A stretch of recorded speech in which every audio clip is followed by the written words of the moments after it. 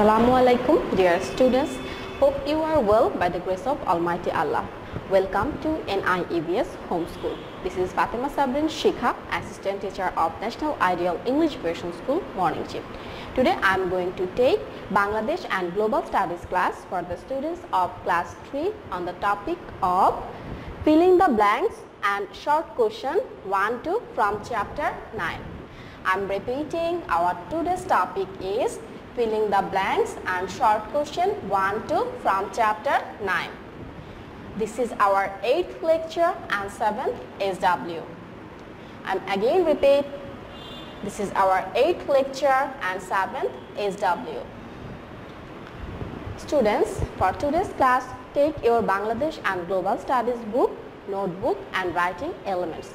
First, we'll do some fill in the blanks and then we'll do short question 1-2.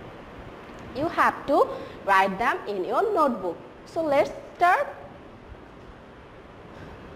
First we'll do fill in the blanks from chapter 9. Our first gap is a map that shows hills and rivers is called a dash map. Students, go to page number 52 and lesson 2. Look here, a map that shows hills and rivers is called a physical map. So from lesson 2 we find the answer.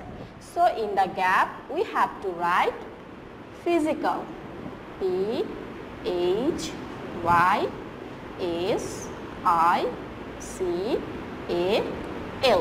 physical. So the sentence will be, a map that shows hills and rivers is called a physical map. Number 2, Dhaka city was first built about dash years ago. Students, can you say the answer? Okay, come to lesson 1, page number 15. Look here. It is an old city which was first built about 400 years ago. Here the line is about Dhaka city. So Dhaka city was first built about 400 years ago. So in the gap we have to write 400. So sentence will be, Dhaka city was first built about 400 years ago.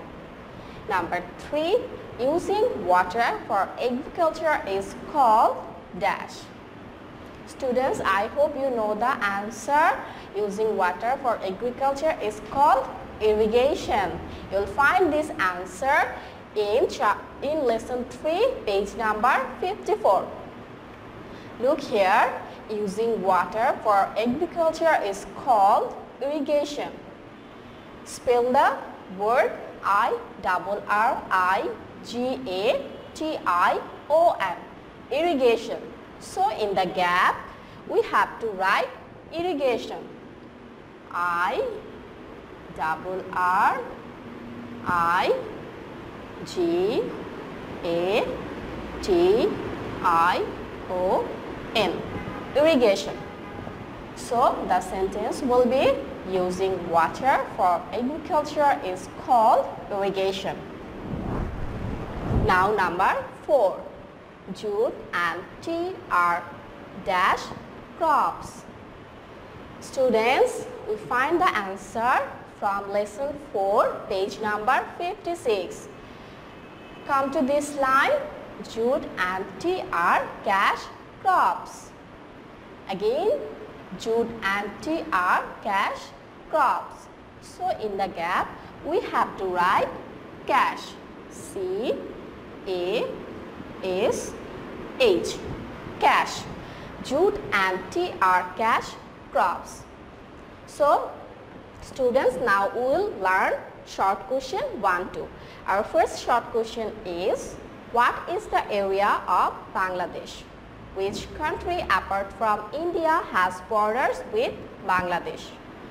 The answer is, the land area of Bangladesh is 1,47,570 square kilometers. Most of it is flat. Besides India, Myanmar has borders with Bangladesh. Students, I am repeating the answer again. The land area of Bangladesh is 1,47,570 square kilometers. Most of it is flat. Besides India, Myanmar has borders with Bangladesh. Now students, come to short question 2. Where do the rivers of Bangladesh finally fall in? The answer will be, there are many rivers in Bangladesh. They spread over the country like a wave. The small rivers start in the hills and flow down. They join with each other to make big rivers.